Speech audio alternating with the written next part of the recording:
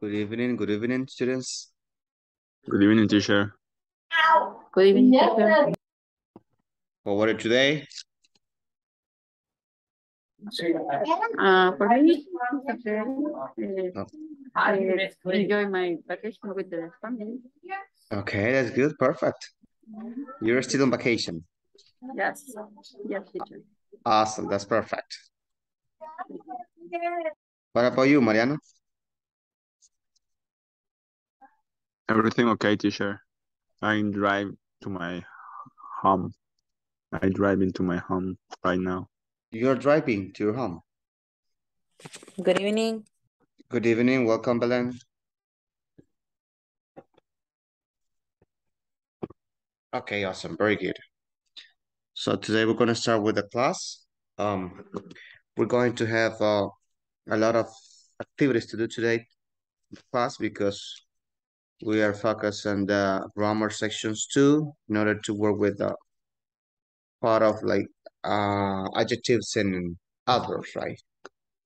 Of course, I told you that I'm going to help you with some verbs because I need you to work with some verbs that are going to be useful for you as a present, past, simple past, and past participle.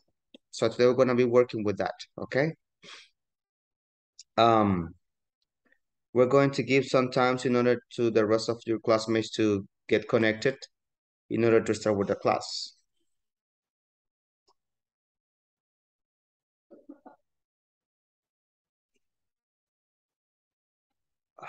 Okay, very nice. How are you today, Belen? How do you feel? A little bit better, teacher. Thank you. But maybe in the morning I was very well, and then in the afternoon I feel kind of bad, and I took the day off. Well, the middle of the day. Oh, so it means that you got sick in the afternoon. Yeah, but it's only the headache. But like I say, it's like migraña, and it's very hard for me because not all the pills can work on me, and it's like when I have this headache, I have to looking for a pill that maybe can makes me feel better, and I already tried a lot of them, and it's like yeah, it's like calm down and then returns, and yeah, and obviously I cannot I can took a lot of the pills in some short time, so it's like I used to it. Yeah. I know the illness is complicated because I knew that because my mom has that problem too. She has migraine, and so um, she has a specific pill. I don't remember the name because when I go to visit her, is that she used to tell me about the name of the pill because she got sick, and it's terrible because you cannot like be able to listen to anybody. You don't want to hear anything else. You just want to take a rest. A rest, it's the only thing that you can do for try to calm down that illness. It's yeah, it's complicated because obviously I can take a lot of day offs in my work, but I already have some vacation, so that's Oh, maybe okay, my very good. I hope you get better. thank you, teacher. Okay, welcome. Okay, what about you, Walter? Welcome. How are you today? Hello, good evening.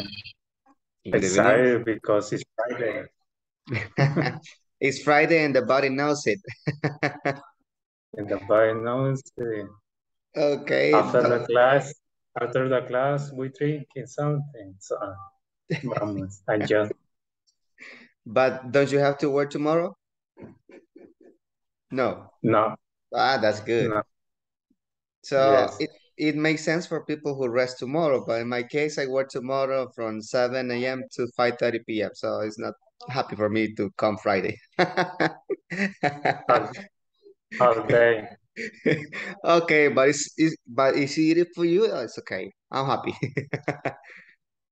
Okay, what about you, Aminda? How are you today? Hello, good evening. Good evening. My day was tired because it's the last day of the week, and maybe today was how do you say, como acumular? I accumulated Okay, he accumulated the many more things. the many things or the more items to do in all the week. Ah, okay, very nice. Okay, I understand. So, but tomorrow is free for you. Yes, Ah, that's perfect. yes. That's perfect. Okay, very nice. Okay. That's good. Awesome. Okay, what about you, Debbie? Good evening. Welcome. Good evening. What about what? Sorry. How are you today? What's your day? So, Ah, my day was good. Yeah, okay, good. very nice. So, there was not much work to do. No, actually, in this moment, I voy a comer, voy a cenar. I just about to eat. So you're having your dinner right now. See, I have my dinner. Okay, enjoy it. Thank you. Okay, very nice. What about you, Domingo? Welcome. Good evening, teacher. Good evening, class. Good evening. How are you today? Um, I tried. I Tired? tried. I tired. Okay, very nice. A lot of work today? Um, complic, Complicated. complicated. It Ah, says, for, say, um, for good morning. okay. It's complicated. Okay, very nice. Excellent. Vanessa, welcome. How are you today?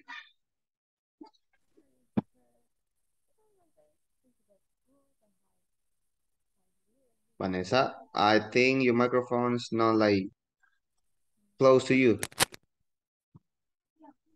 Hello? Yeah, a little bit better. How are you today, Vanessa? Uh, my hello? Hello, yes. Okay, okay. Well, my day it was good. I have a little bit of work to do, and I this day was relaxing for me. Ah, perfect. That's good. So you have all the energy to work. Yes. Okay, very nice. Excellent. Okay, so right now I'm going to take the attendance list. As soon as you listen your name, please tell me present, okay? Adela Trinidad González Consuera. Aminda René Figueroa de Manzano. Present. Ok. Belén Batre García. Present, teacher. Ok. Carlos William Membreño Núñez. Debbie Yasmín Girón Ramírez. Present. Ok. Domingo Alexander González. Present. Very nice. Ever de Jesús Candray Montano.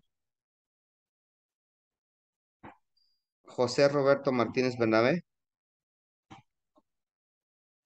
Leticia Guadalupe García de Miranda. Mariano José Paca Santa María. Present, teacher. Ok. Oscar Arnulfo Villatoro Herrera. Rosemary Ventura de Argüello. Rosibel del Carmen López. Present, teacher. Ok. Salvador Augusto Sorto Rivas. Sonia Ivette Alvarenga. Vanessa Noemí Reyes Lemus.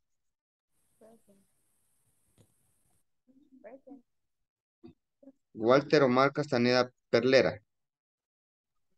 Present. Okay. Wendy Karina Morales Amaya. Okay, very nice. Perfect. Teacher, So, yes. did you hear me? Yeah, I didn't, but right now, yes. Okay. Thank you. Very good. Excellent. Okay, right now we're going to start with the class. What do you remember about yesterday's class? Can you tell me about? Mm-hmm. What to use as. As, right? For comparatives, right? Okay, Yeah. so what is like the right way to use it? Can you create a statement using as?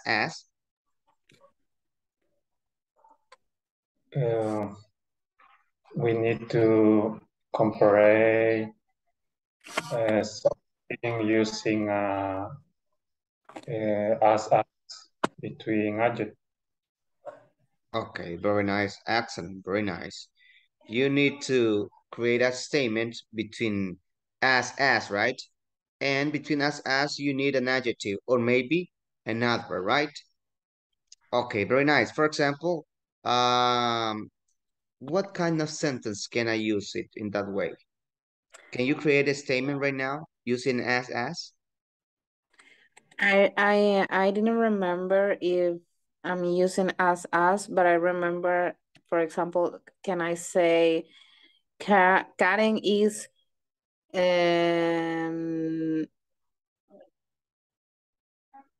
as taller as Maria, for As example. Taller tall. tall as Maria, Yes. for example. Yes. What was the name? Marcela, right? No, Karen. Karen, okay. And the sentence is Karen, right? Yeah, yes, okay, Karen okay. Karen is as tall as Maria.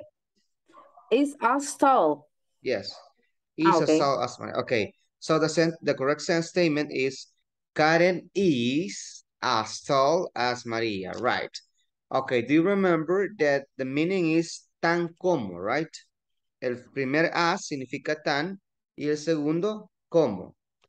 So, in other words, the meaning is tan alta como Maria, right?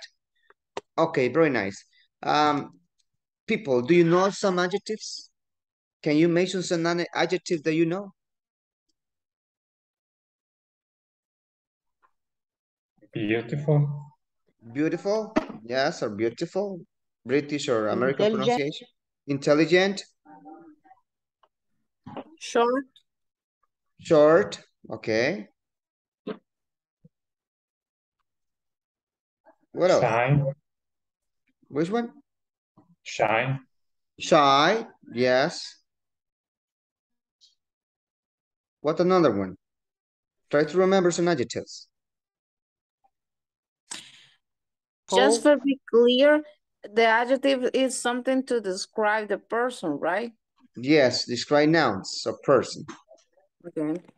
Debbie, did you mention anything? Tall. Tall. Yes. Okay, very nice. Excellent.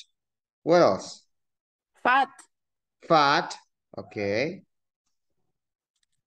Thin, tiny, tiny. Thin. Thin. Thin. Thin. Thin. Okay, very nice. Okay. I'm gonna show you right now a list of adjectives because I have some of them in here just to present to you. I'm gonna present to you these adjectives in a simple way in here. I have a short list of adjectives. So I want you just to take a look because it's going to be necessary for you, okay? Okay, here we have some adjectives, right? In this case, we're going to learn how to use them. For example, here we have some adjectives. We have the opposite and then, right? For example, oh my God, I'm sorry. We have that. Okay, I'm sorry, I moved here. Okay, yes. We have John and no, right? The opposite, John and no. John and no. Okay, these adjectives are going to be the opposite. we can make sentences using this kind of adjective, John or all. We're going to take a look at another one. Bad, good, right? Because the opposite, the devil and the good person. Okay, very nice. Then we have the next one. We have, for example, sad and happy. Sad and happy, right? Sad and happy. So in this case, we have the opposite, sad and happy. These are adjectives. Adjectives, of course, only adjectives. Sad and happy. So we have the next ones, for example, the ones you mentioned before. Fat, thin, right? Fat and thin. Fat and thin. So in this way, we can use adjectives in order to talk about fat people or thin people, right? There's no problem. Okay, then we have the next one.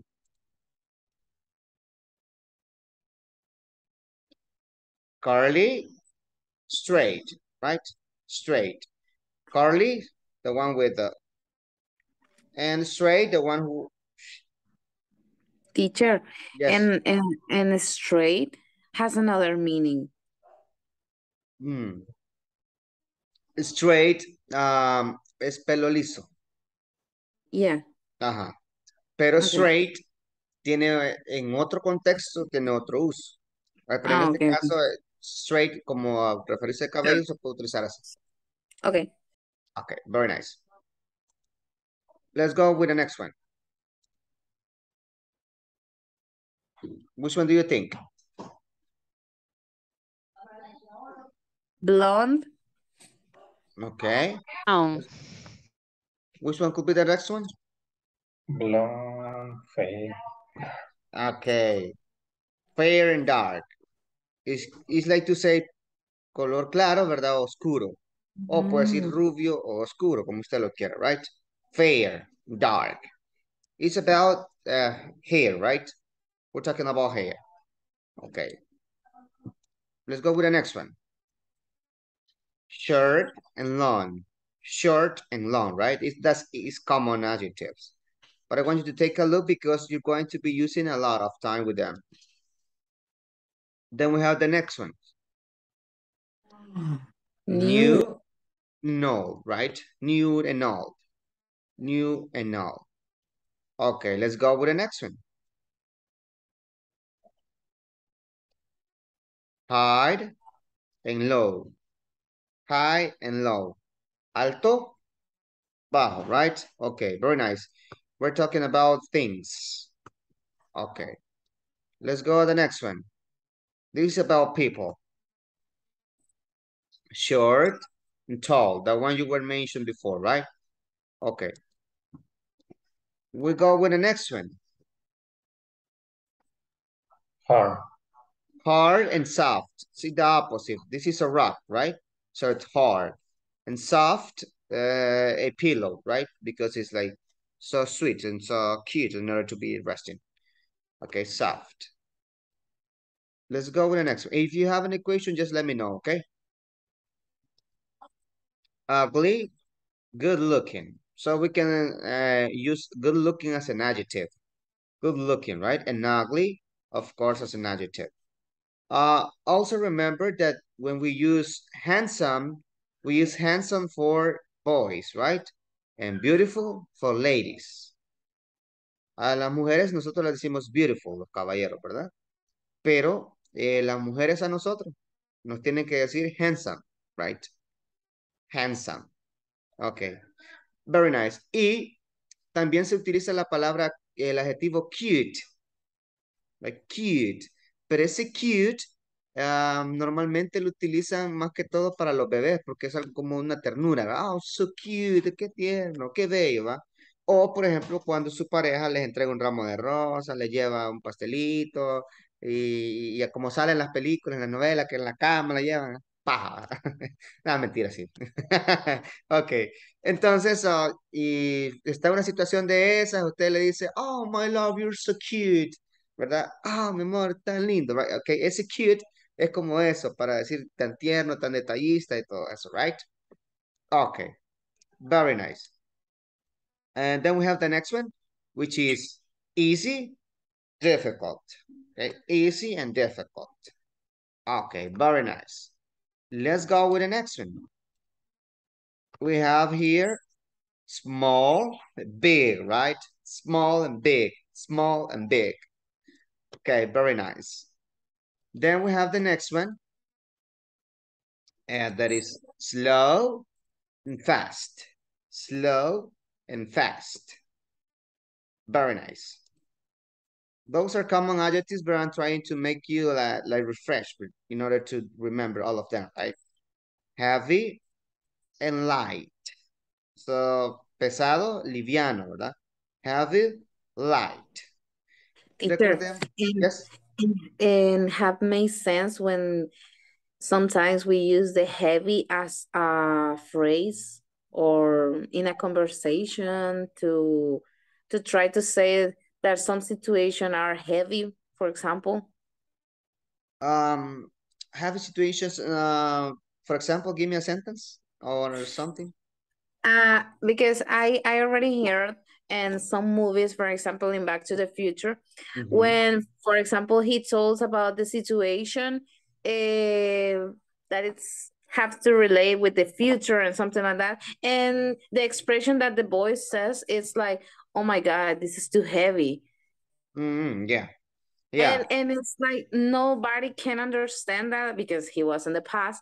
But the point is that it's common to use that word like an expression. Okay, what happened is that in movies or maybe in songs, there are many ways of using the language. Sometimes they use something that is not correct grammatically, but they use it in order to communicate, and because they get accustomed to, they understand what they're talking about. So, for example, if you look for songs, there are many songs that are not grammatically correct, but you understand what they are trying to tell, right? So it's like you're going to make the reference in order to understand what they mean. Okay. Okay, yes. But heavy, yes, is como it's like to say algo complicado, right? Okay. Okay, very nice. And remember, light también como verbo significa iluminar, ¿verdad? Y también como nombre significa luz. Como adjetivo, liviano. Crazy, ¿verdad? Okay, but we have to get accustomed to. Okay, let's go with the next one.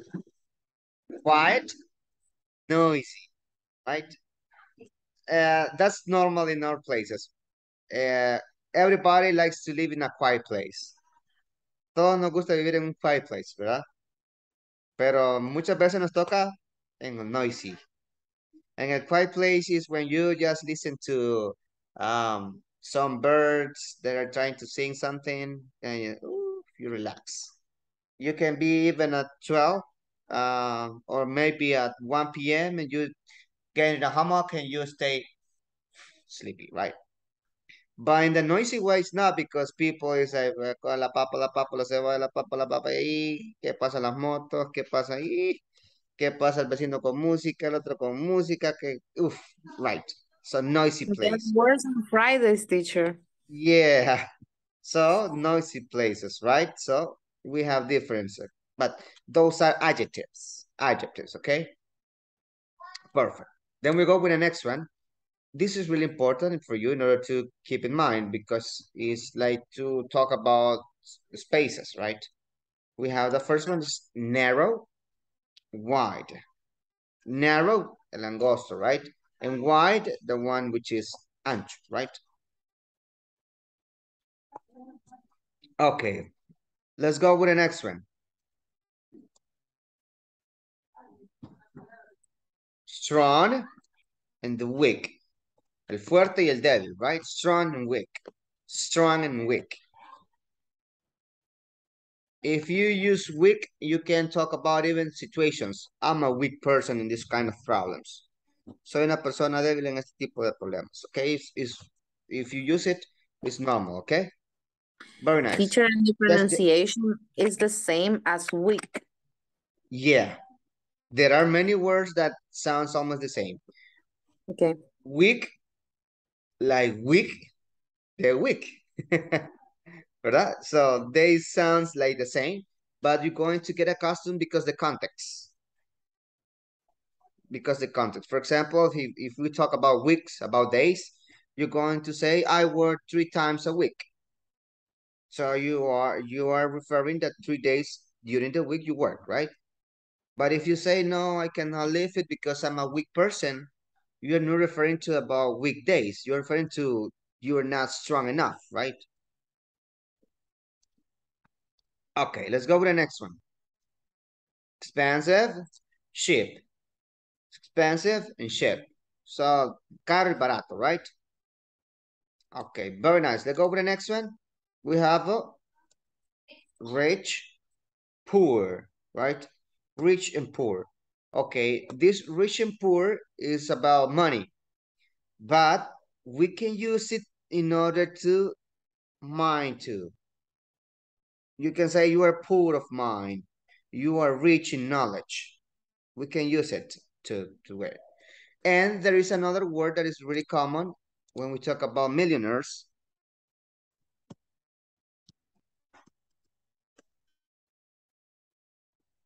Wealthy. When we talk about wealthy people, it's like people who has a lot of money. It's more than rich. It's a billionaire, right? Millionaire people. So that's a wealthy man. Okay, people who live in a paradise with money. So that's a wealthy one. Okay. Let's go with the next one. Cold and hot, right? Cold and hot. So we have these ones, cold and hot. Those are adjectives that are used in order to talk about.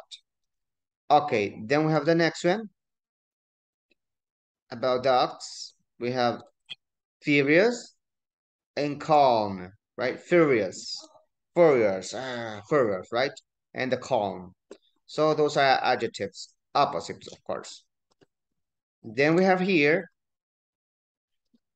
empty and full, right? Empty and full. Empty, vacío, full, lleno, right? Of course, you can use full in order to talk about your stomach because you haven't eaten, right? So you are not full. Okay, very nice. Let's go with the next one. So we have wet and dry. Mojado y seco, ¿verdad? Wet and dry. Okay, very nice. Then we have the next one. Hardworking and lazy. Hardworking and lazy. When we talk about hardworking, es a persona trabajadora, ¿verdad? Oficiosa, right? And lazy es la persona perezosa, right? Okay. Then we go with the next one that we have intelligent, and we have this word stupid. In this case, of something that is we use stupid in a bad sense. Stupid. Okay. No, not just for that. Stupid is just, of course, for people who cannot like be able to understand things clearly, to get ideas correctly. So we can use stupid in that way too. And for example, full. Oh, full, yes, full. And we can use silly too. Ah, silly, yeah. Yes. Full and silly. You can use both of them. Both It's of them kind of the mean, same meaning. yes, it's kind of the same meaning. It's Okay. just sounds more cute. It sounds cute, silly than stupid. Yeah, it's not strong enough like to say stupid, right? Okay. Let's go with the next one. Friendly, unfriendly. As I told you yesterday, if you add on before the word, you make them in a different way. Friendly, amistoso. Unfriendly, una persona que no es amistosa, como le decimos en español, ¿verdad? Creído, ¿verdad? Arrogante, ¿verdad? Agrandado, right? Okay, so That's an unfriendly people. So, on, eso se llama prefix. Se llaman prefijos, ¿verdad? Prefix. Cuando va antes de la palabra, hace que signifique lo contrario. Right? Okay, very nice. So right now, let's go with the next one. A child and confident. A shy es una persona tímida y el confident es una persona segura de sí mismo, ¿verdad? Ok, una persona segura, confident. If you have a bad situation, try to be confident, right? Okay, very nice. Let's go with the next one. So we have the next one, which is kind, unkind, ¿verdad? Amable y una persona que pedante, ¿verdad? Que no es amable, right? Okay, kind, unkind. And if you can see, we have the on one more time before the word, right? Teacher, and for example, when we say kinda. Kind of. Okay, that's different. When you say kind of, es una palabra compuesta. Kind of. Para preguntar tipo de. Por ejemplo, what kind of music do you like? What kind of food do you like? What kind No, of... for example, sorry, it's like somebody told me about, for example, if you ask me, can you arrive to some place? And I say to you, kinda. Oh, kind of. Yeah. Cuando you say kind of, yes, pienso que sí, right? Kind of. Oh, probable, es probable. But it's not rolling the same. It's like an informal way. Oh, okay. Ajá. Es como decir, bien. Cuando en español va, le dicen, vamos a ir allá al partido. Bien. Entonces, uno se queda como, bueno, ¿será sí o será no? Me digo, bien. Right? Ok. Ok, very nice. Then we have the next one. Y aquí es donde viene lo que les explicaba ayer. Cuando utilizamos un adjetivo con ed. ¿Por qué? Porque también puede ser un verbo. Pero en este caso, como adjetivo, lo utilizamos con ed para personas, ¿verdad? Tired, ¿verdad? Tired. Tired, cansado, right? Tired. Ok.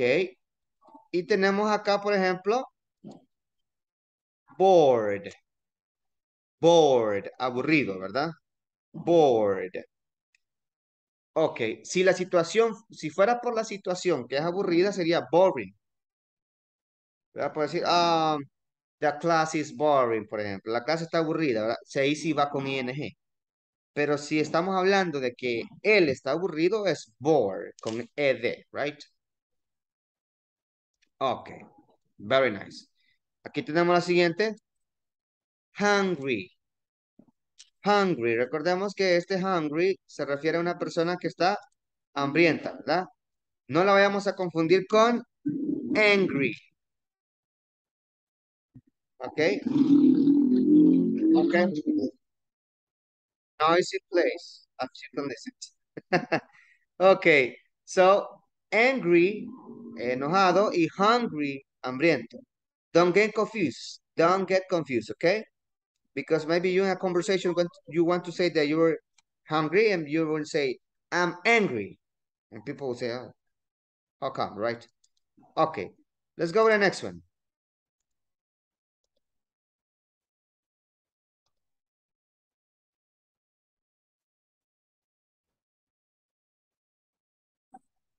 Thirsty. Repeat, thirsty. When we talk about thirsty people, is that you are, or you need to drink water, right? You need to drink water. So that's thirsty, thirsty. Okay, very nice. Let's go with the next one. Frightened, frightened, frightened. Repeat. Frightened. Okay, when we talk about frightened, we talk about una persona que está asustada, ¿verdad? Aterrorizada, atemorizada, right? Frightened. Okay, very nice. Let's go with the next one. And here's the word I told you, right? Angry. Angry. Okay? So this is the difference. Angry with hungry. Let's go with the next one. Find. A fine person. Fine person.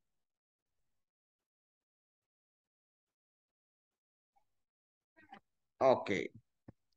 Do you have any question? No? Yes, the last one, teacher. In the case of frightened, oh my God. Frightened. Yeah, it's kind of the same of freak out. For gout? Or maybe, well, you say como temeroso, so it can be the same Scared. like scared. Scary, yes. Scary, Yes, scared. Scared, yes. It's the same. Is it a different way to say the same thing? Frightened or scared? Okay, perfect. Do you have any questions? So? No, right? Some adjectives or too small? Some adjectives? Or it's more? There are many more. There are many more, right? These are just some basic adjectives that are at least the common ones. So in the case, you have to look for more of them in order to have some adjectives, right? And there are many. As verbs, we have many verbs, but you have to look them in order to use it, right? Okay, so right now what you got to have is to remember that if you want to say a positive comparison, you just need verb to be and then as with the adjective and as. Okay? Adjective and as. Okay. But if you want to talk about a negative way, you have to use verb to be, not as, adjective, and as, right? In order to use it in a negative way. So that's the necessary thing that you need to do. Okay? So, do you have any question? No? Okay, very nice. Right now, so I want you to use, you're going to do some activity. You're going to create some sentences using as and as, right? You're going to create some sentences talking about classes online, talking about classes face-to-face. When we talk face-to-face, are the classes that you take in the school, in the building, classes face-to-face, and online classes. You're going to create some adjectives to compare those situations. You're going to compare also to about your job. You're going to compare some situations like working in the morning, working in the afternoon, working at night. So you're going to compare all the things that you really want, okay? Using adjectives. You can use the one that I already give you, or maybe you can use some other adjective that you have. Okay, I'm gonna push you to work in pairs in order to make it easier. Okay, is it clear? Yeah? You're going to create at least 10 sentences. 10 sentences by both 5 and 5, right? In order to talk about situations like classes face-to-face, online classes, working in the morning, in the afternoon. You're going to talk about whatever you want, okay? At least what I want you is to use comparatives with adjectives. You can use negative comparatives or positive comparatives, okay? Oh. Okay. Okay, very nice. Chance, yes. Okay, there we go.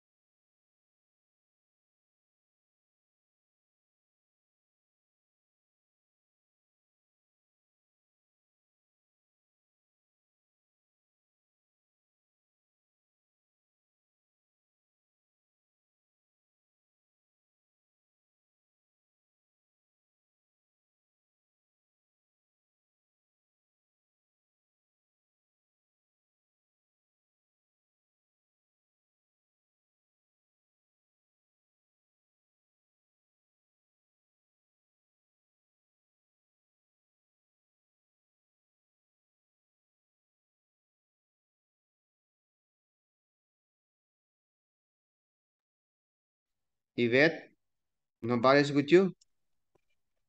Hello, teacher. I'm a movie with somebody else. Hola, hola. Hola. Hola. Está saludando. Hola, diga hola. Hola, hola. ¿Estás estudiando con tu mamá? Aquí está aprendiendo. Va a salir bilingüe también. Eso espero. Ok, very nice. Le voy a agregar entonces acá con alguien más para que pueda trabajar. Está bien, gracias. Ok.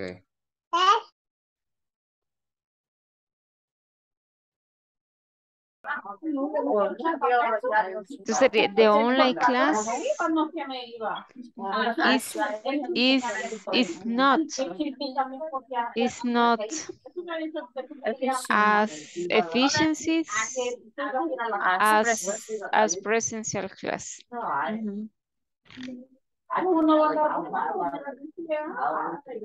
It's not efficiencies as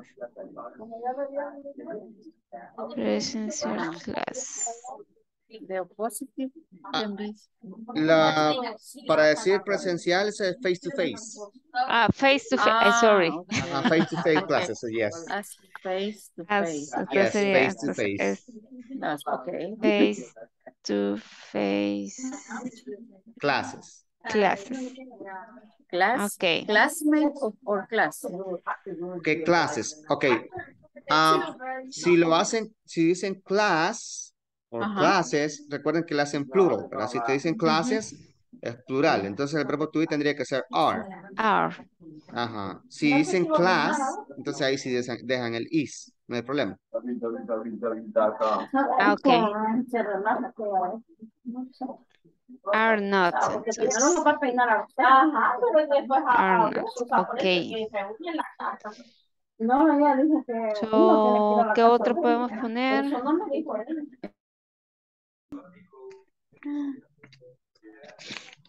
Hi, teacher. Póngale queja, María. Hi, hi. Hi, teacher. I have a question. Yeah, tell me. Because in this class, bueno, en español mejor. Es que Ajá. antes no sé si usted le ha configurado algo, que cuando forma grupos de un solo los acepta. Cuando formo grupos de un solo los mando para donde ustedes. Ajá. Yes. Ajá. Eso usted lo configuró. Es que no, es que antes me acuerdo que estaba hablando con David que uno tiene que aceptarlo. Pero Ajá. ahora no, de un solo no. Sí, de un solo los envío. Ajá. Yo los envío de usted un lo solo. configuró así. Ajá. Es que a veces, cuando lo hacía así se me quedaban algunos, no iban. Entonces, Pero eso dice Mariano, que a él le tocó estar en un grupo con alguien que no estaba participando. pero en la clase anterior. Sí, se acuerda que usted me mandó Sí, después con alguien más. sí, entonces a mí me toca andar ahí siempre pendiente, revisando que estén participando Reordenando. para luego enviarlo. Ajá. Ah, De igual manera, sí, es acá que hay una opción para poder pedir que uno llegue, digamos, si usted no, sí, sí. ajá, y así uno Llamarlo a llega usted. inmediato. Ajá. Okay.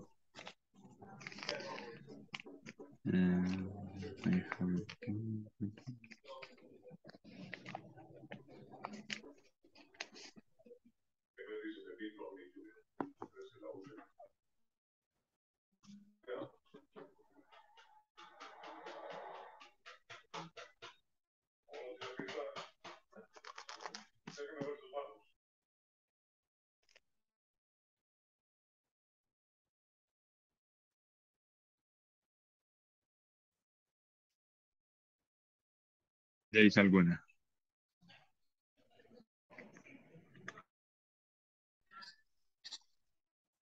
Is as hot as San Miguel.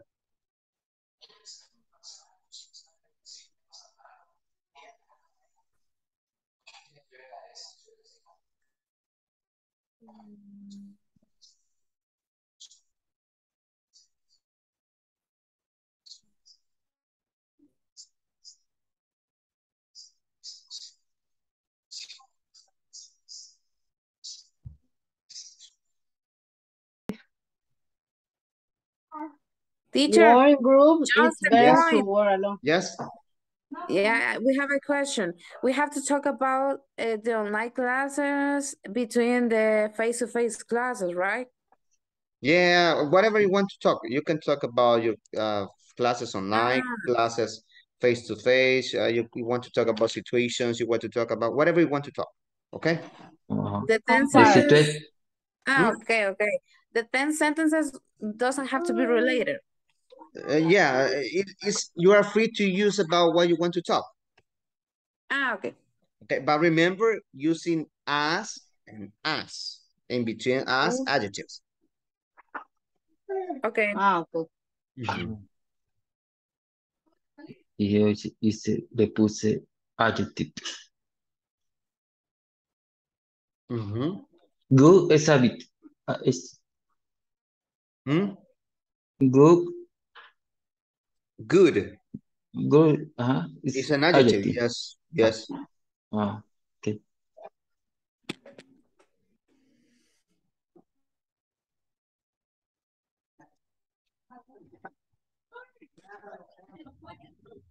Okay, let me see. If that in your sentences, you don't use the as and as. Yes, no lo tomé en cuenta, está mal. Work in the group is better to, okay. Is a work in the groups is better.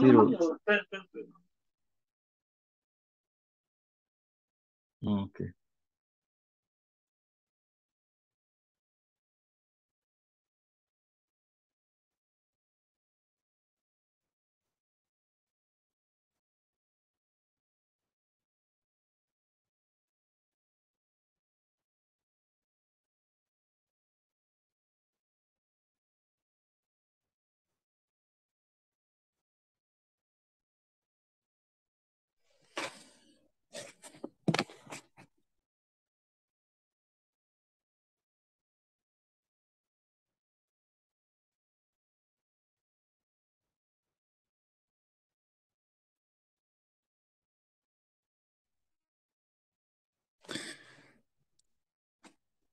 Teacher, I'm confusing about the use the EST at the final of the adjectives. I don't know if that is correct. For example, if I say cutest.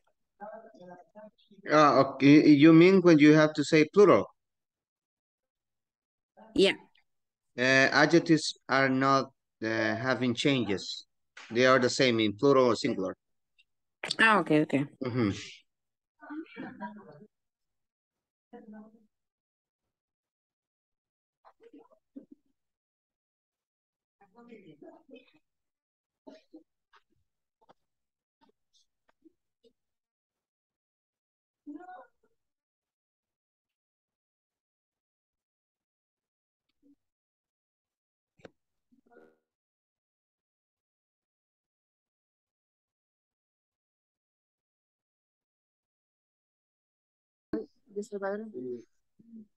Para decir, por ejemplo, las personas salvadoreñas son más amables que los hondureños. Ujú. Entonces sería de Salvadorian.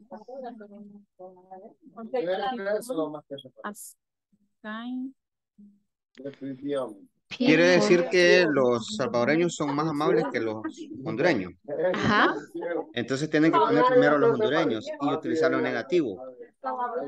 Entonces serían de Honduran people. Are not as kind as Salvadoran people. Entonces sería de Honduran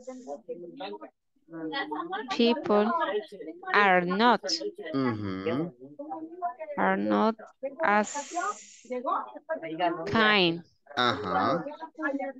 Kind as Salvadoran people. Salvadorian people. Yes. Because if not, you should use the another comparative, that is Salvadorian peoples are better than Hondurans. But Than this is another way Hondurans. of comparatives. Ah, okay. Ajá. Okay. Ok, entonces vamos con la 1, 2, 3, 4, con la 5.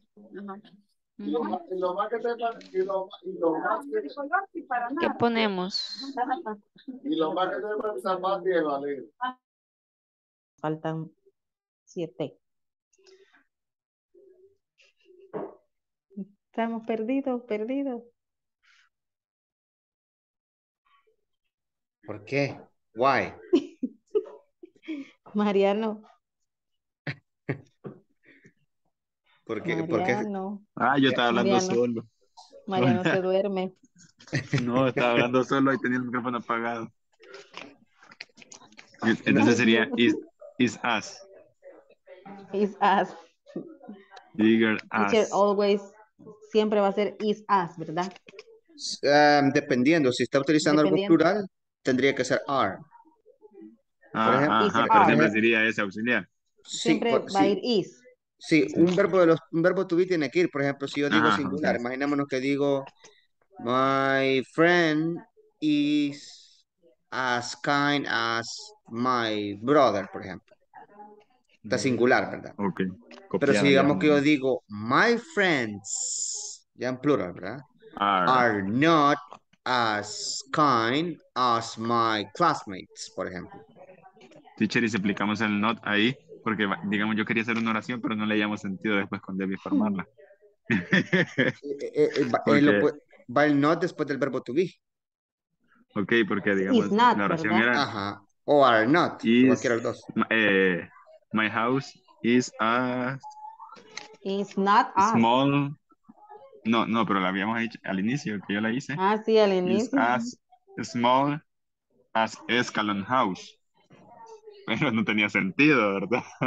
My house is as small as Escalón house. Escalón. Ok. Sí, ahí no tiene sentido. Lo único que está diciendo es que es tan pequeña como la que tiene el escalón. Ajá, entonces no tiene sentido, porque lo que yo quería decir es que la mía es más chiquita que la de ellos. Entonces, not. Entonces sería your house is que no es tan grande como la suya. It's not as big as my house. Pero él quería decir que las casas del escalón, quería decir. Escalón houses are not. Sería al revés, obvio. Sí. Small as my house. Ajá, correcto. Vaya, por ejemplo, cuando quieren hacer negativo con as, tienen que poner primero de lo que quieren hablar mal, por ejemplo, ¿verdad? Okay. Si quieren decir, en este caso, quieren decir que el escalón es lo que tiene las casas pequeñas, entonces van a poner grandes. Grandes. Sí. Ok. Entonces va escalón houses are not as small as my houses, ¿verdad? O my house, no sé cómo usted lo quiere decir. Ajá, así. No, pues estábamos perdidos, Mariano. Sí, andábamos bien. No, pero ya van agarrando. Por andar inventando, Mariano. Pero de esa forma, como ya hoy ya no se le va a olvidar. No. Vamos a hacer otra. Vamos a ver, más rato voy a preguntar. Okay. Escalan house.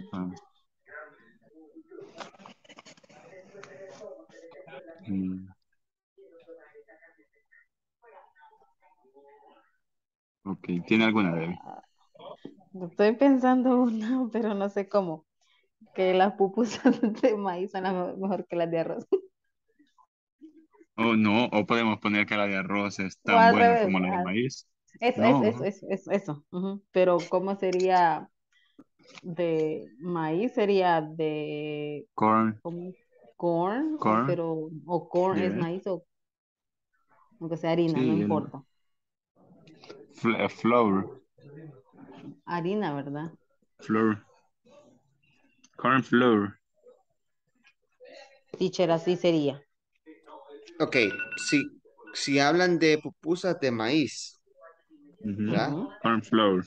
Corn, yes. Corn flours, pupuses. Right. Okay. Yes. Ujú. Corn flour. No, no, porque sería rice. ¿Qué es lo que quieren decir? Las que son de maíz y las que son No, de... que son Ajá, igual pero de digamos, buenas, o sea, para que no nos digamos peleemos. que en este caso las clásicas son las de maíz, ¿verdad? Entonces tendríamos que decir que las de arroz son tan buenas como las de maíz. Ah, ya, sí, si no quieren hacer diferencia así, sí lo pueden comprar igual, sí. Ajá. Ujú. Sería de pupusas, de Corn rice. pupusas, corn pupusas Corn pupus. Ah, ok. are as good as, y ahí ponen rice pupusas.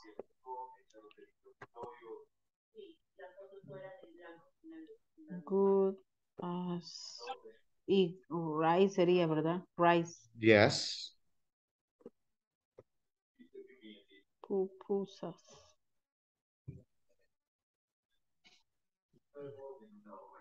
Teacher, y el as es muy común En el en inglés. en el diario hablar.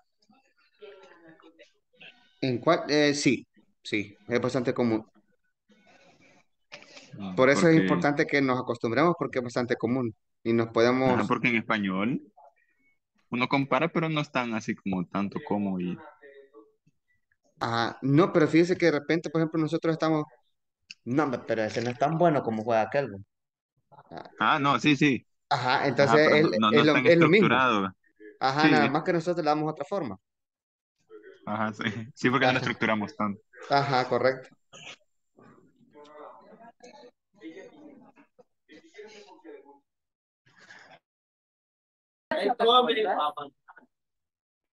Ujú. When you What do you want to say?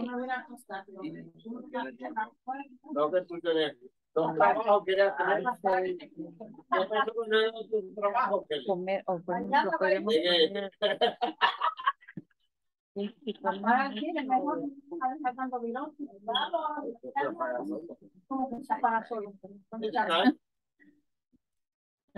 o y si pasas mucho tiempo en la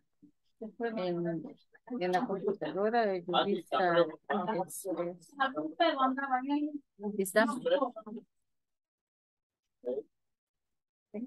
ya queda una semana. ¿Tu vis? Perdón, ¿cómo me dijiste? Que tu vista dañada. Mm, ok. Spam. No, espera, porque el corporativo que puedo utilizar. Los adjetivos. Ok. Gente más secta que no le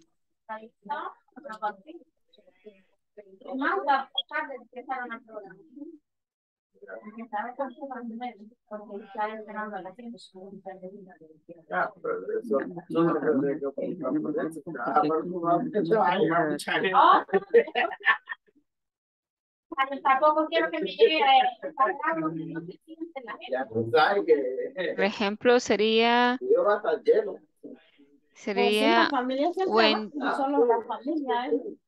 when you do exercise in how do you say a mediodía? No, no es midnight, es At quiero ver. noon. At noon. Afternoon. Okay. Por ejemplo, Siempre when you aparezco do, yo ahí. okay, when you do exercise at noon, sería que tú sientes más sed que hacer ejercicio en la noche. Es como una comparación. Pero, Sería, ¿cuál adjetivo vas a utilizar ahí? es el thirsty. Thirsty. Okay. Ajá. When you do exercise. Afternoon. Ajá. Afternoon. As sería As to morning. As thirsty. as thirsty. Ajá. As to morning. As thirsty. As sería as to do exercise in the morning. Yes.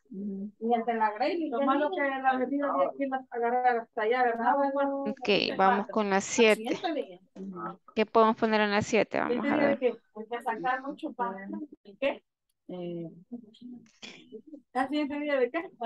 Teacher, ¿podemos solo presentar 6?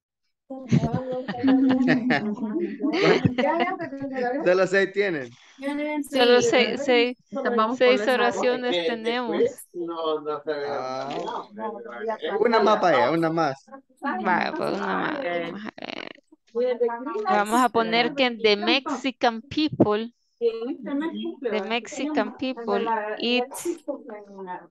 eat more hot sauce, sería, ¿verdad? Que comen más salsa picante que los salvadoreños. Ajá, sí, pero solamente que ahí utilizaríamos el otro comparativo que les explicaba la vez pasada, hace un rato, Ajá. que decimos, ahí utilizamos el more than. Ah, They eat ok. more spicy things than Salvadoran people. Esa es otra forma de comparativo también. Pero sí lo podemos utilizar. Sí, nada más que ahorita es el as. Yo pensé que No, sí, o sea, sí lo pueden utilizar para comparar, pero lo que quiero explicarles es que ahorita es este, as. No por eso, pero en el as no lo podemos usar entonces. Puede ser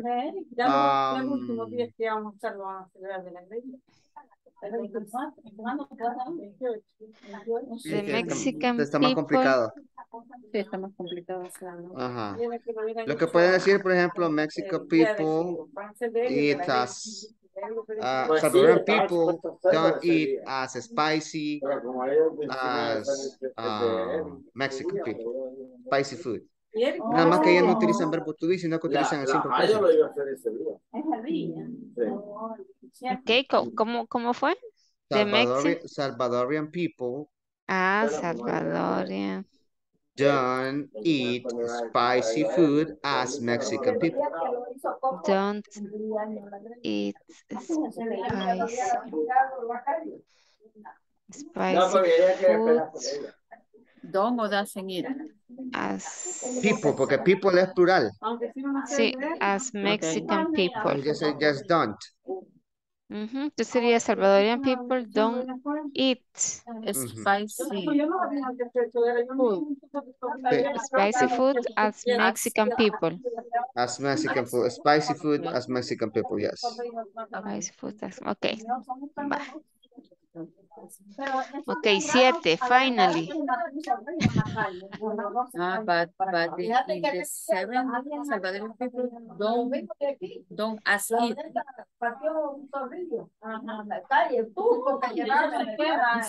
Don't ask it.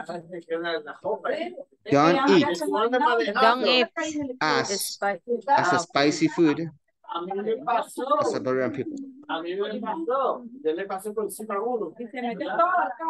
Okay.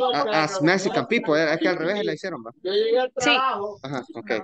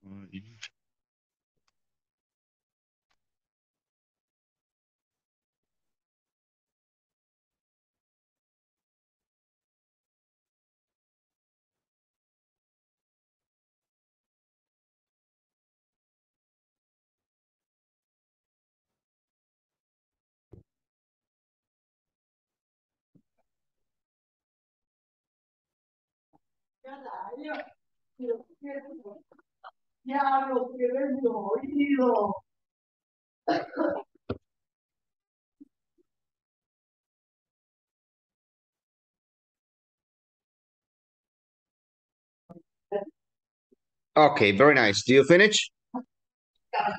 Yes, teacher. Yes. I think so. I believe so. Okay, very nice. Vamos a escuchar, por ejemplo, Domingo. ¿Con quién trabaja usted? Ah, Mariano, sí, usted levantó la mano. ¿Usted quiere iniciar? Yes, teacher. Ah, very nice. Ok, Mariano. ¿Con quién va a ir usted? With Jerry. Ah, ok, ok, very nice. Excellent. Después entonces va Domingo. Con Belén trabajó, ¿verdad? Yeah, and Yvette. Ah, Yes. Ivette. Ok, very nice. Entonces va ahorita Mariano con Debbie y luego Domingo con Belén e Ivette. Okay, I start. The number one, my dog is as uh, hungry as other dogs. Okay, very nice. Good. Uh, my house is as bigger as my brother's house. Okay, very nice. And the other escalon are not smaller as my house. Are not small as my house. Small. Mhm. Yes. And other corn pupusas as good as rice pupusas. Okay, very good. And Debbie, Qué pilas, Mariano. My mother is as more furious as my dad. Is as curious as Uh, my dad. As curious as my dad. Furious. Furious. Ah, okay, very nice. Furious. The modern music are not better as classic music. Okay, are not better as classic music. Yes. The modern music sería are as not better as classic music. Are not. Are not Are not. Y el as iría antes. as better. No, are not as better as Are classic not music. as better as classic. Okay. Mhm. The Nissan car as beautiful as Toyota. The Nissan car is. Eso lo dijo Mariano, que consta. The Okay. Nissan car as beautiful as Toyota. The Nissan cars, si lo hacen en plural, the Nissan cars are as beautiful as Toyota. As Toyota. Okay. Okay. Okay. The soup as hot as coffee. The soup is as hot as coffee. Yes. Very nice. The soup is hot as coffee. Okay, very nice. Ah, Yvette says never. Toyota is more beautiful. Oh, Obviously. yes. Sí, y aquí dice alguien, no, es que mi Audi va a decir alguien aquí. Y nosotros hablando de Toyota, inicia aquí va a decir, no, mi Audi va a decir un alumno aquí. Mi Audi es el mejor. Amen. Okay, very My nice. bicycle. Ah, yes, my classic. My BMW. My Lambo.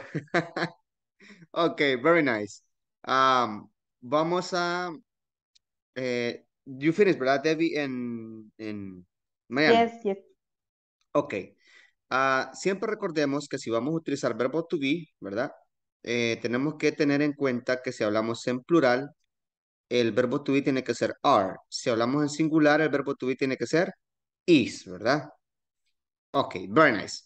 Y luego es importante también recordar que yo puedo utilizar el presente simple también en estas oraciones, ¿verdad? Como lo vimos en el cuadro detallado, ¿verdad? Yo puedo utilizarlo, decir, My father don't play soccer as well as my brother, por ejemplo. ¿Ok? Comparar que no juega mi papá, no juega tan bien como juega mi hermano. Ok, very nice. Vamos a escuchar ahora a Domingo, Belén y a Ivette. Who's going to start? Yvette? Domingo? Me. Okay, go ahead. Working as a team is as good as working alone. My pronunciation. Working? Working as a team is as good as working alone. Okay, very nice. My pronunciation it is not as good as yours. Okay, very good. Yes, it's correct. Your laptop is not as modern as mine. Very nice. Good. Domingo?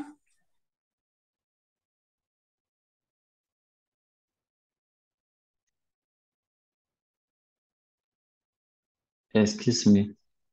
Okay. Estaba viendo que me faltó el auxiliar ya que el tuve. Okay, okay. Permítame. Chinese Spark Park is not as good as the original ones, obviously. The online class is as practical as the face-to-face classes. Okay. My work is as good as yours. Okay, very nice. Excellent. Okay, and my sentences are the online classes are as good as face-to-face classes. Okay. The cats are as cute as dogs are. Okay. Listening music is as hilarious as dancing in group. Okay. And the last one is wherever you want is as magnificent as sleep all day. Magnificent is to sleep all day. Yeah.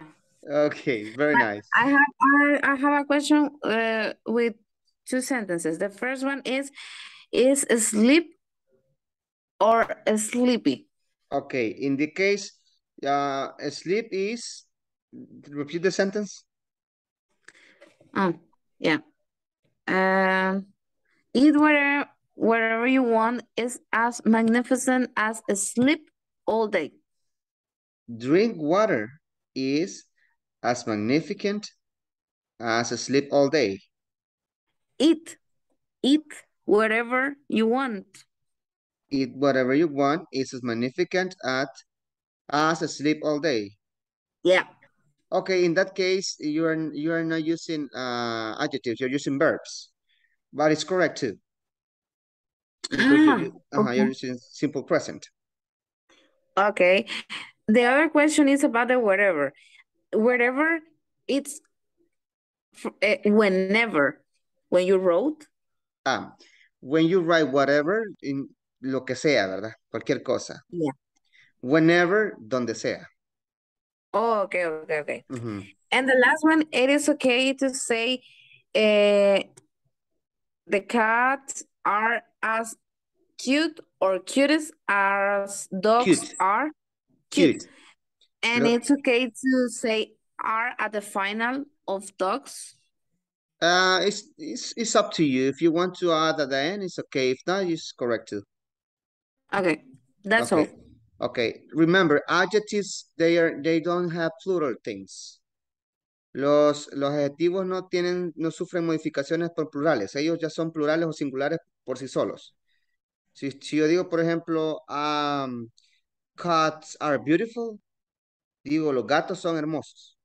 No tengo que decir cats are beautiful. Ya no, porque ya el plural lo llevan los cats. El adjetivo se adapta. Okay. Okay, very nice. Ahora vamos a escuchar a el equipo de Walter y Vanessa, ¿verdad? Yes. Right. Yes. Okay. Vale, can you start?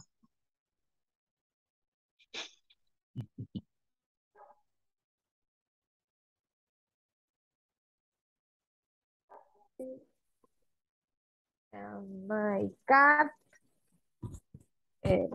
Can you hear me, teacher? Ustedes hicieron 18. Vaya, right. Can you hear me? Yes. Can you hear me? Yes. Okay. My cat isn't as big as my dog. My car is as old as my brother's car. The pupusas are as delicious as tamales. This sofa is as expensive as that TV. San Salvador is as hot as San Miguel. The traffic in Chalatenango isn't as saturated as Soyapango. My salad is as colorful as you want. Little sister is bad as Papa John's. Okay, wait. My salad is colorful as yours. Ahí tiene que ser yours.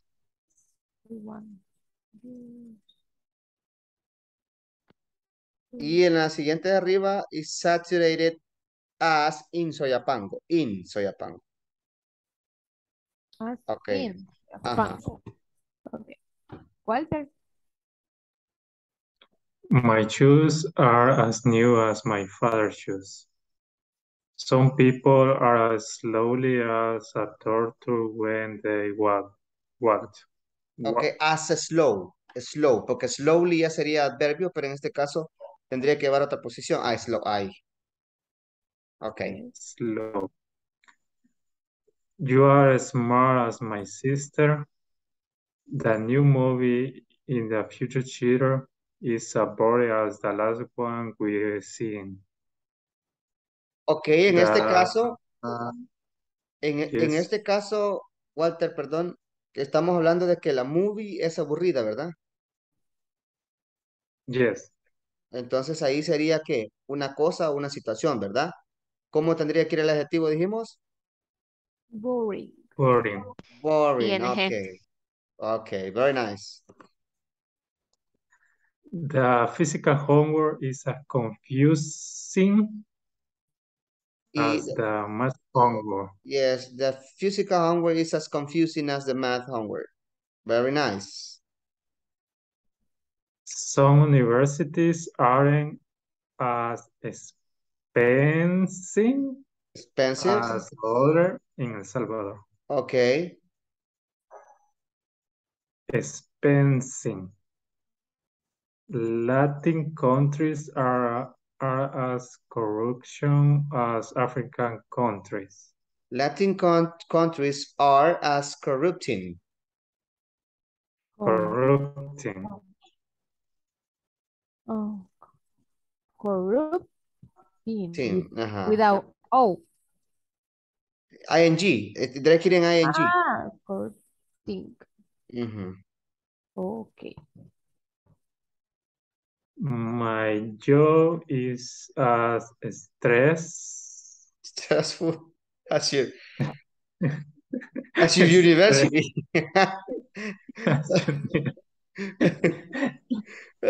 Okay, as your university. The two last one, Juvan. I am as lazy as you are, and I'll be as successful as my dad. I'm as lazy as you are. Eso está bueno. Y no sabemos qué hacer. Okay, very nice. That's good. Perfect. Okay. Very good. Solo ahí lo que les iba corrigiendo, ¿verdad? Okay, very nice. Ahora vamos a escuchar al último equipo, que es el de Rosibel con Aminda, ¿verdad? Okay. Okay, very nice.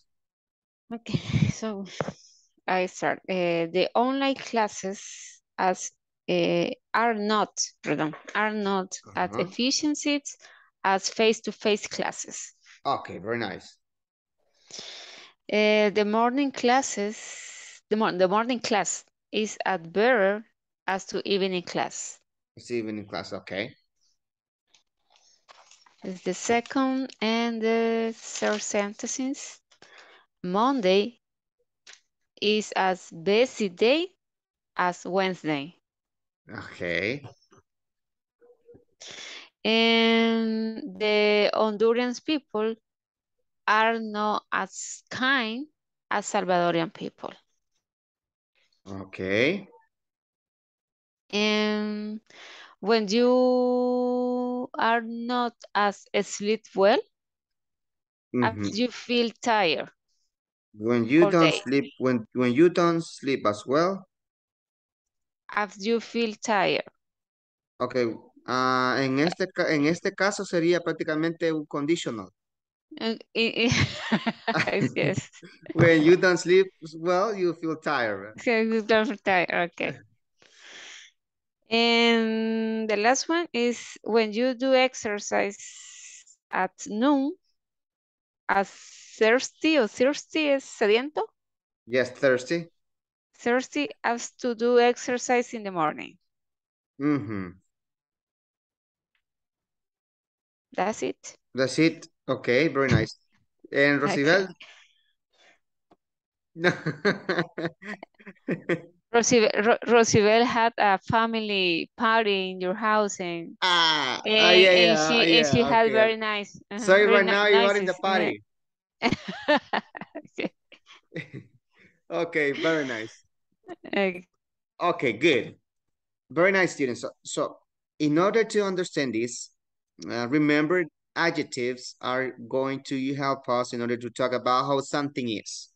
Los adjetivos nos ayudan a hablar sobre cómo es algo, o cómo es una persona, o cómo es una situación. Este as nos ayuda para comparar cosas. Luego tenemos el otro comparative, que ese creo que también lo vieron, ¿verdad? En módulos anteriores, para decir more than. ¿Se acuerdan? Para decir, por ejemplo, por ejemplo, my friend is more interesting than your friend, por ejemplo. ¿Verdad? Para decir más que. Y tenemos el superlativo, que ese nos sirve para decir que es el más, ¿verdad? You're the most intelligent in the class. Tú eres el más inteligente en la clase. Okay, pero esa es otra forma de aplicarlo. ¿Se recuerdan de eso, verdad? Cuando lo vieron. That is when we agree the EST and some adjectives, right? Yes, we add in the short adjectives. A los adjetivos cortos son a los que les agregamos cuando usamos el more than, el better, el ere, ¿verdad? ER. Maybe that, and that's what I was thinking when I use the cutest. That's what I confusing about.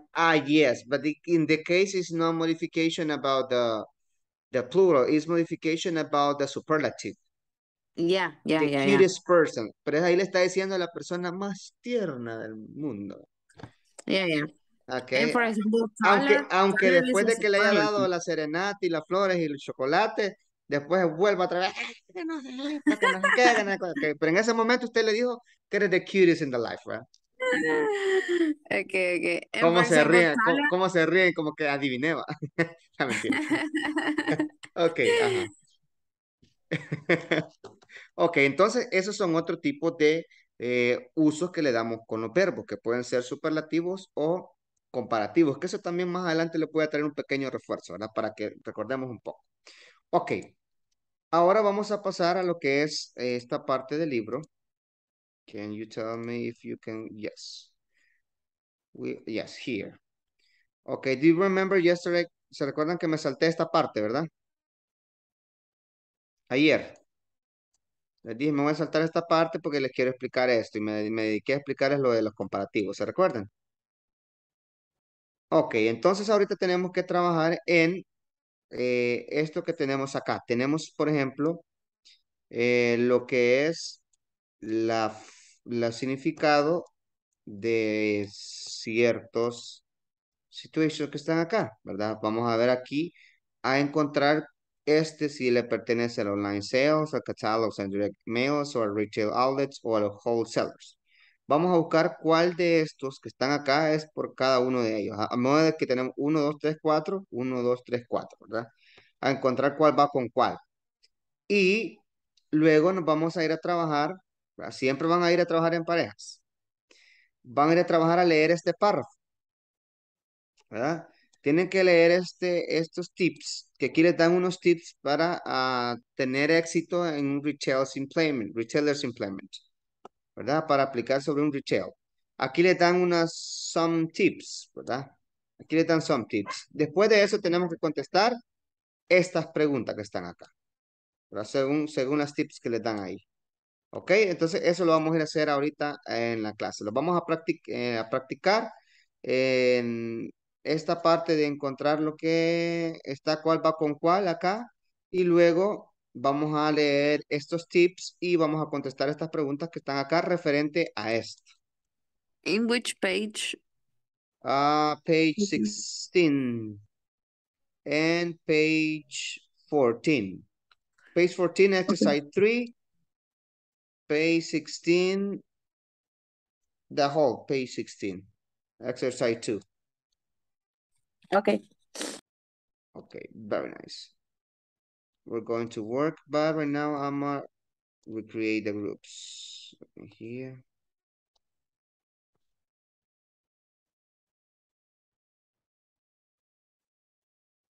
Okay, here, yes.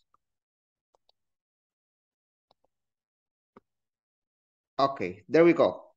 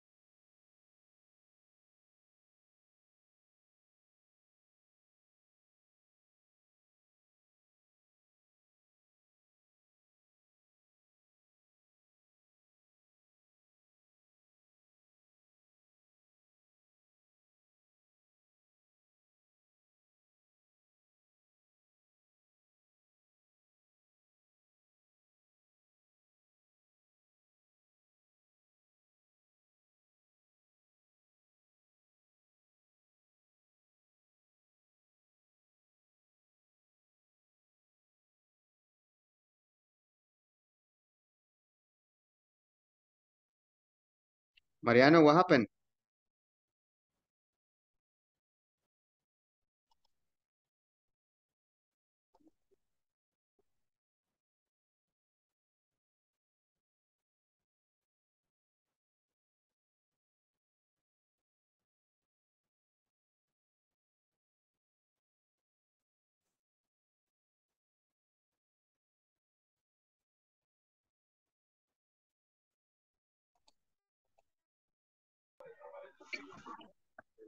Dice, well, you must pay a woodless seller and retailers commission. This option should be able to get your allowed rate with retailers. While you must Okay, I get it. retailers of catalog direct mail. The second one, you can stock inventory and fulfill orders yourself or use a fulfillment service to handle your order. Eso quizás es Online la de sale? No. stock Tú puedes, inventory donde and tú fulfill puedes. order yourself and your fulfill service to handle your order. It turns out outlets catalogs online sales. You may have a chain or the independent retail sell your product for you. You can take orders over a toll-free number or website. Esa creo que es la primera, es la más obvia. Sí, eso Online. Provide on the email piece or you can have customer mail order request The to you. second, I think, is the catalogs and direct mail. You can stock inventory and fulfill orders. Yes, Esa. I guess. Yes, I think. Quiero ver. Ay, no lo pude pegar.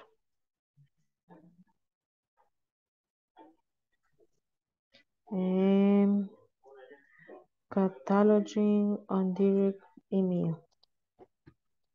The second one. Hello.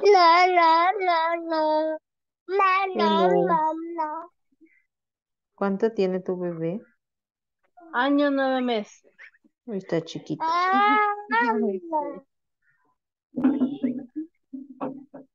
Está chiquito. Los terribles dos casi.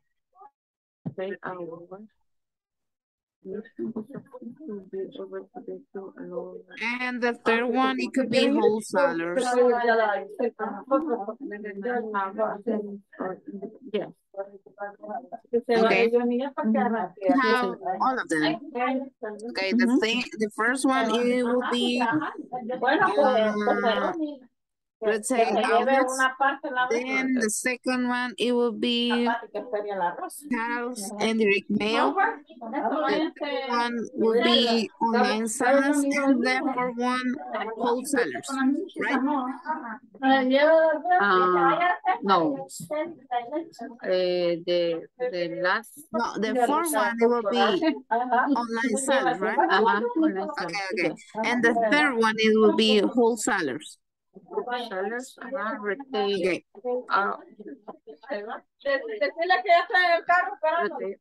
No, in catalog, in direct email. And retail outlets. Yeah, the first one will be retail outlets, then catalogs and direct mail, then wholesalers, and the last one online sellers.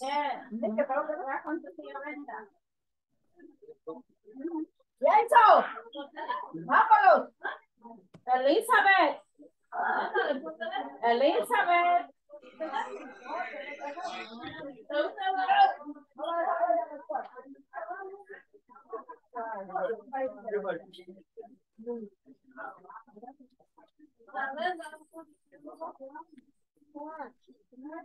¿Te quedas dormida o te vas a quedar en tu casa? ¿Eso qué es? Nos deja estar ensuciando ropa ya. Y el teléfono ya baja a la barriga. Vamos, la llave no la lleva. Ajá. ¿Qué comiste? No te diste papa, ¿verdad?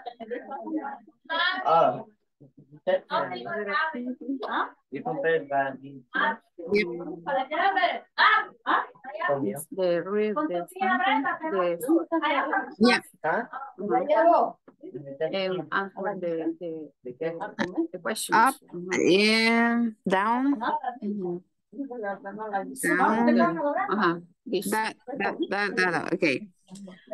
So if you want to, one and one, you can start. Yeah, Okay. for example, you will read practicing as key. Dice que tenemos que leer este párrafo y luego responder las preguntas abajo. Okay. We have different sentence here. Can you start, Domingo? We prioritizing is key. Prioritize is key. Ajá. Dice, prioritizing is key. Dice, scheduling time limits and the lights. Every ask you one box can help make prioritize stay focus on on schedules, eliminating extra time speak where is a short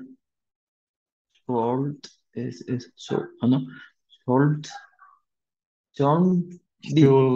Shouldn't be. Shouldn't we? Shouldn't Shouldn't be. be. Shouldn't be. Okay. I read the next. Letting go is a must. Letting go is a must. Successful retailers analyze these situations as opportunities to learn from versus beating themselves over. The more retailers know through hard data, the better they are in supporting their customers.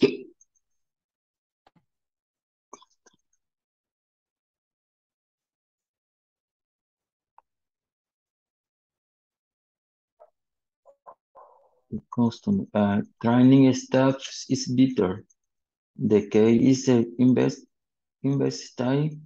$1 into your employees to create the rework of strong and socialities and as the result a strong sales. En direct mail entonces. Why you must pay a wholesaler Wholesalers and retailer commissions. to get This your option should be able to get lower rate with retailers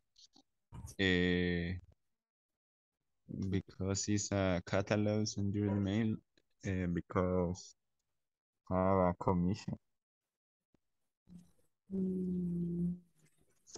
while you must pay a wholesaler and retailer commission. These options should be able to get you a low rate. Should be catalogs and direct. These options should be able to get you a low rate.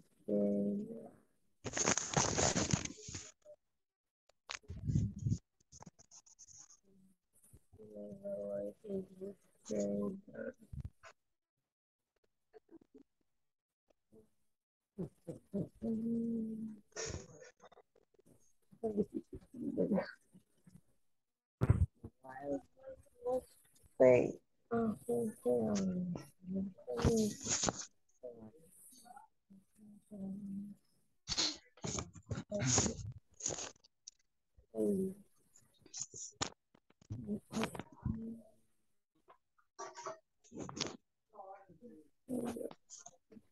You can stock inventory and fulfill orders yourself.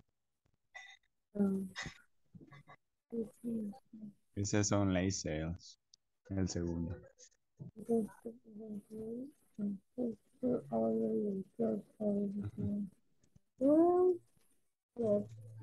Because it says you can fulfill orders by yourself. I think it's online sale is yeah. Okay. The other is catalog and direct mail.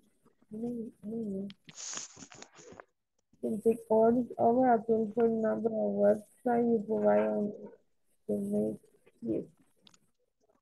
So you can have this number. So this is catalog.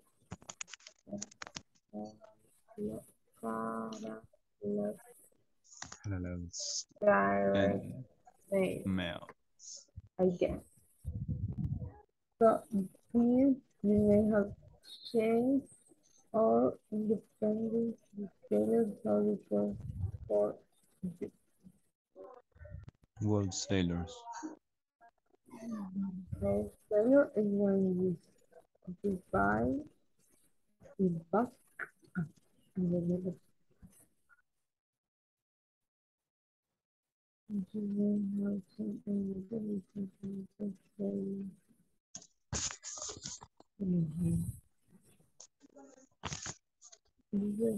some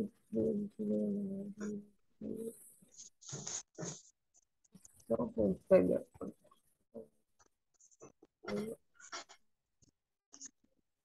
The first one, retail.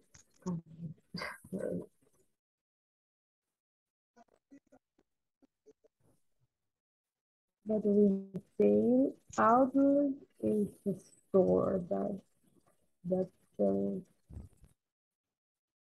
es como que ya no sirve.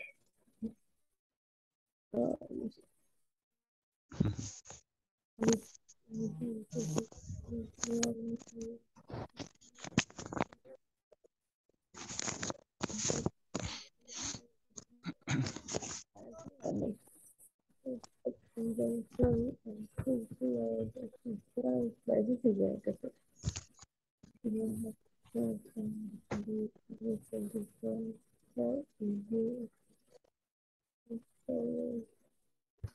Pero veamos.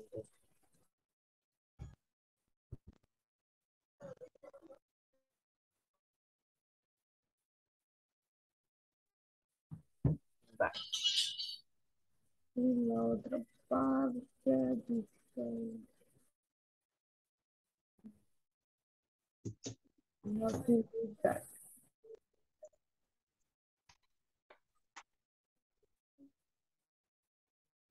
Dice excerpt. ¿Qué es eso? Extracto. No le entiendo.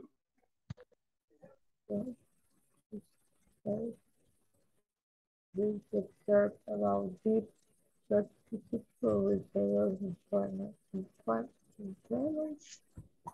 Then answer the comprehension question below. Tiene que leerlo usted.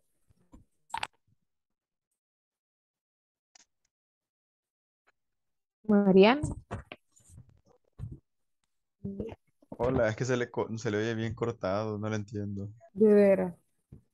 ¿Y ahora? Sí, Igual. ahora sí se escucha. No, se escucha un poco más. Si quiere, léalo. Okay. The following habits are repeatedly observed among many successful retailers. Prioritizing is key. Schedule limit, time limits, and deadlines.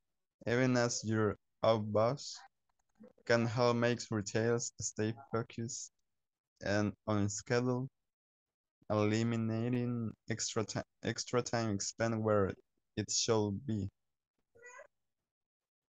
Let's go is mask. Successful retailers analyze this situation as the opportunities to learn from versus bearing themselves up over.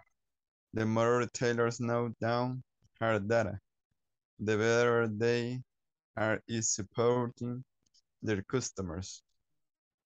Training staff is vital. The key is to invest time and dollars into the employees to reap the rewards of a strong associates and as a result, strong sales. Knowing the companies is a priority. Competition. The competition. Buena, disléxico. Knowing the competition is because they have strong associates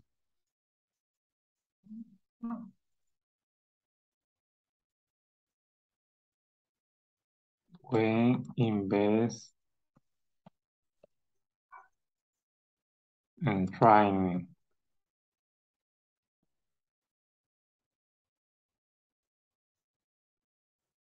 Employees.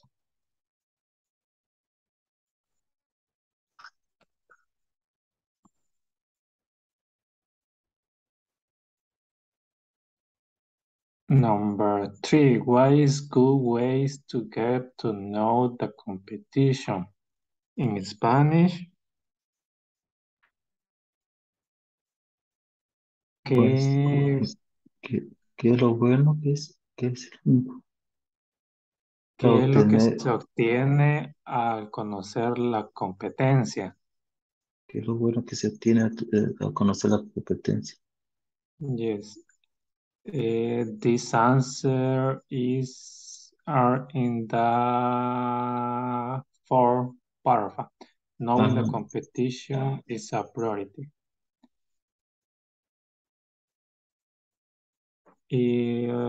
This type of analysis allow retailers to recognize new industry trends, missing opportunities, new strategies to compete for sales, and other ways to stay afloat in the competitive retail marketplace. So the answer what is a good way to get to know the competition? Teacher, we're done. You finished already? Yep. Okay, so you have the answer for the fourth here. Yeah. Awesome. And you find the four concepts, the one what about? Yeah. Let me see. Rosie, if you can up, please.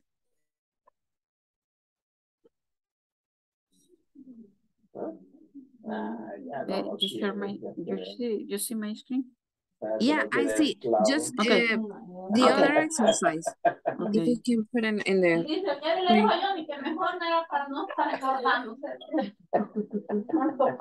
Those are the answer, teacher. Okay, very nice. Okay, so in a few minutes, I'm going to be back in order to check it, okay? Okay. Okay.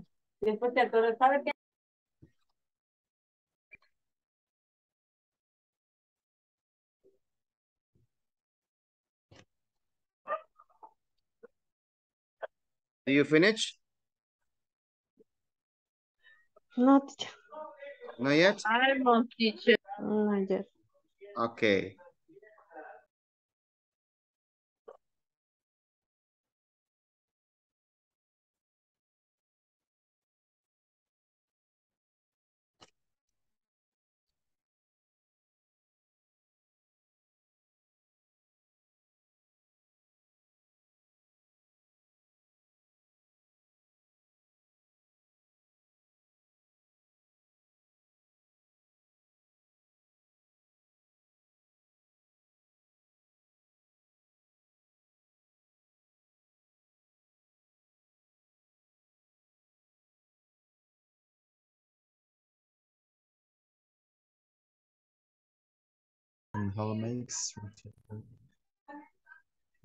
Can help make retailers stay focused on scale Retailers stay focused on and on scaling. eliminating extra time spent worried to students. So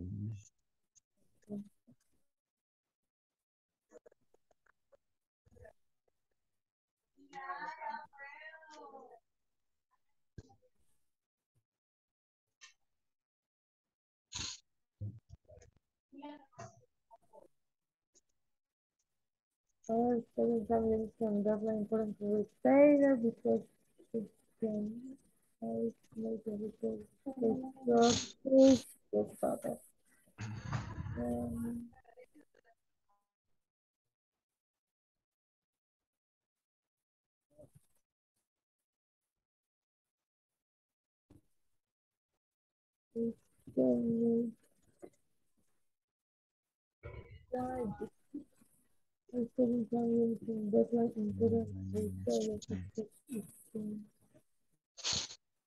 yes. Can help make retailers just focus and on schedule. Eliminating sometimes spend work is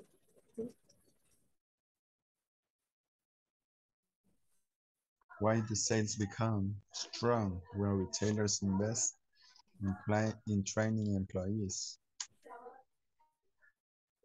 the training and staff is vital. The key is to invest in going to employees to live with The reward of Yeah. strong Para recoger, to reap the reward of strong officers and as a result. Strong accessories as a result of strong sales. Because with the training, you can get strong sales.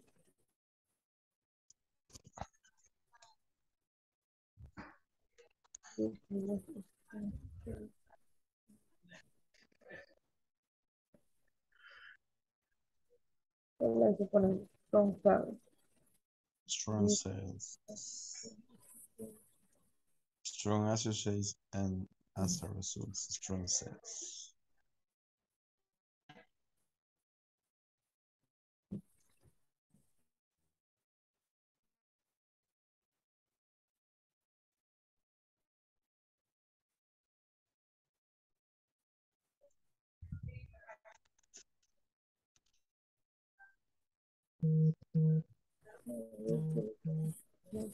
Okay, so strong sales. What is a good way to get to know the competition? What is the good way? Knowing the competition is a priority. This guide analysis allows the to recognize the industry trends, opportunities, and strategies.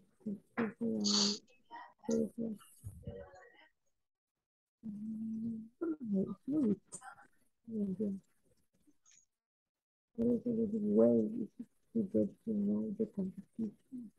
To get to know.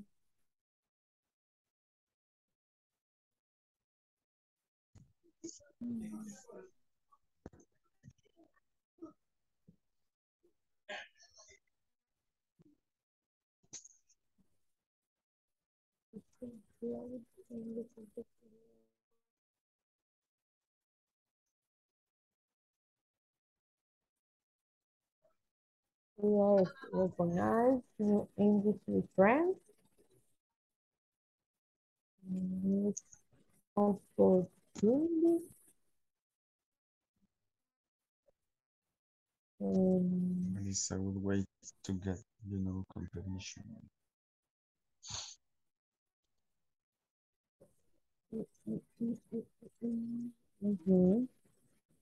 To recognize new industry trends, miss opportunities, new strategies to compete yourself.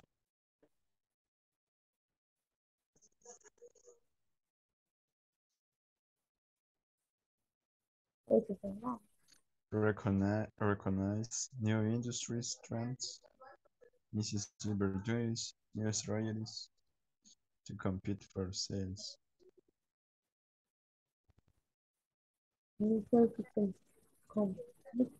Recognize.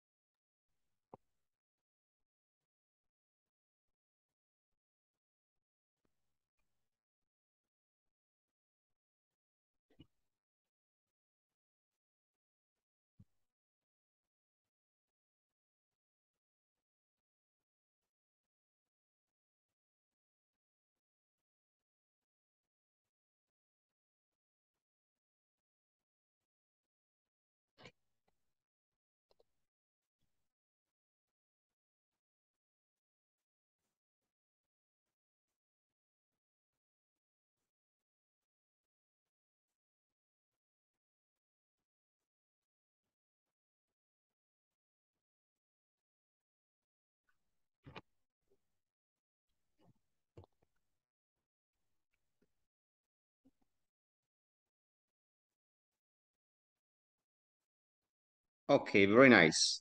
Do you all finish?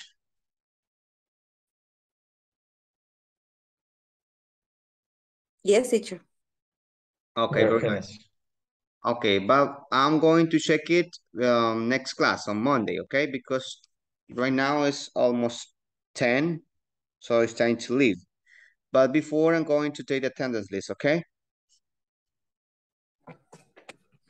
As soon as you listen your name, please Okay. tell me present, okay? Okay. Okay. Okay. Adela Trinidad González Consuegra. Aminda René Figueroa de Manzano. Belén Batre García. Present, teacher. Ok. Carlos William Membreño Núñez. Debbie Yasmín Girón Ramírez. Present, teacher. Ok. Domingo Alexander González. Present, teacher. Okay, Domingo, you have to stay with me after the rest of the class leave, okay? Okay. Okay. Ever de Jesús Candray Montano. José Roberto Martínez Bernabé. Leticia Guadalupe García de Miranda. Present, teacher. Okay. Teacher, Yes. I have problem with the internet, so I know I can't participate with my classmates. Okay, very nice, very nice. Mhm. Mariano José Paca Santa María. Present, teacher. Okay. Oscar Arnulfo Villatoro Herrera. Rosibel del Carmen López. ¿Verdad? Ella también le hizo Okay. el favor a él. Salvador Augusto Sortorribas. Sonia Ivette Alvarenga. Present. Ok. Vanessa Noemí Reyes Lemus. Present, teacher. Ok. Walter Omar Castaneda Perlera. Present. Ok. Wendy Karina Morales Amaya. Okay, students. So see you on next class. See you Monday. Okay. Have a nice weekend. Good night. Good night. Thank you. Okay. Bye bye. Good night, teacher. Bye. Bye.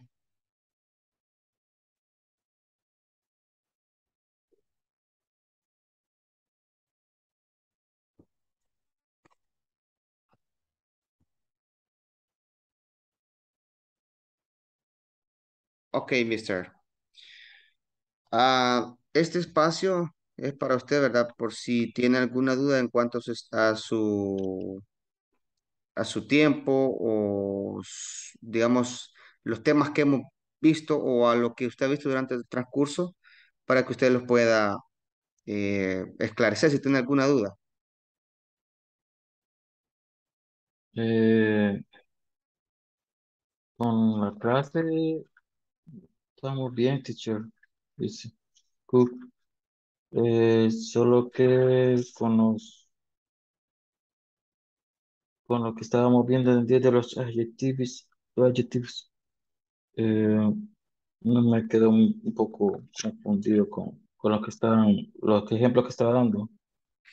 Con los objetivos, ajá, Ajá. le queda duda en cuál. Eh, cuando los que presentó hoy al inicio de los comparativos, por ejemplo, de Fang, Fang Things, Ah, o ajá. como en esa parte, todos están como adjetivos pero al final solo había unos eran solo como thirsty, thirsty, hungry, Ok, fine. ajá, ajá. Vaya, es que en los primeros iban los opositivos. Por ejemplo, si decía gordo, decía el delgado. Si decía alto, decía bajo. Si decía grande, decía pequeño. Si decía rápido, era lento. Nuevo, viejo. Y ya nosotros solo eran adjetivos de estados de ánimo, ¿verdad? O de estados de situaciones. Por ejemplo, teníamos el de hungry, hambriento. El de Yes. thirsty, sediento. El de frightened, asustado. Y así Ajá. sucesivamente. Ah, ok, ya entendí. Oh, sí. Ajá. decía. Entonces, Y, eso nos servía a nosotros para poder hablar de una situación que alguien tenga, ¿verdad? Digamos que está asustado, que está enojado, que está hambriento, que está, parece que había uno que decía, no me acuerdo si era, después de frightened estaba uno que decía, hungry, fine, ¿verdad? fine. Bien, ajá. Entonces son estados de ánimo que tiene una persona. Entonces esos adjetivos también son, esa es la diferencia, que uno, los primeros eran uno con el positivo, para decir lo que, si este es flaco, este es gordo, si es alto, este es bajo. Y los otros solamente es para decir estados de ánimo, por ejemplo, sediento, cansado, como lo estábamos diciendo ahí. Ok. Y tengo una duda. Y cuando uno dice fine, está bien, ¿va? ¿Cuál? Fine es Ajá. bien. Bien, sí, bien. Y cuando uno dice, estaba viendo unos tics en Twitter o Instagram, uno dice, ok, good. Good. Dicen, ok, good. O sea, se ocupan el ok, good. Y Ok, quiere good. decir, Ah, sí. Esa es una es, forma de decir, ok, bien, bastante. es igual, es igual. Ujú. O, Es que good o es bueno. informal. Good es bueno. Ajá. Ajá. Ok. Entonces, lo que pasa con el good es que good sirve para decir, por ejemplo, I'm good. Pero bueno, estoy bien. Y el fine también es como decir bien, excelente. Ajá. Entonces, así se utiliza. No sé si alguna duda. No, teacher, por el momento voy entendiendo. Estoy entendiendo en la clase y creo que tal vez solo la pronunciación que a veces me trabo. Sí, ahí más que todo es de ir, ¿cómo se llama? Practicando, ¿va? Por ejemplo, repetirlo cuando yo les pongo que repitan las expresiones. Si, por ejemplo, hay alguna, alguna parte de leer, cuando los mando a trabajar en parejas, hay que leer textos o hay que practicar las conversaciones, hay que practicarla, porque eso es lo que nos ayuda a nosotros a la pronunciación, ¿va? A poder soltar un poco ese nerviosismo o esa tensión de producir unas palabras. De eso se va poco a poco. Ok, Ujú. De ahí, pues, lo demás, o como le iba mencionando, es trabajar en manejar las estructuras, memorizarse esas estructuras, ¿verdad? sí, Ajá. es, por el momento no tengo dudas así fuertes, o sea, no, no, no tengo problemas hasta ahorita, teacher. Todo está clarito como el agua, Ahorita yes. o como el Ajá, chocolate. es igual. That's better. Okay, very nice. Ok, mister, entonces, cualquier cosa, usted sabe que ahí estamos a la orden. Igual en la clase, si usted tiene alguna duda, pues no tenga temor en preguntar, ¿verdad? Que estamos para esclarecer cualquier duda que se tenga. De igual, pues yo siempre estoy pendiente ahí para cualquier cosa. Gracias, teacher. Okay, have a good night, mister. Okay, See you have a good Monday. night. Good night. Yes.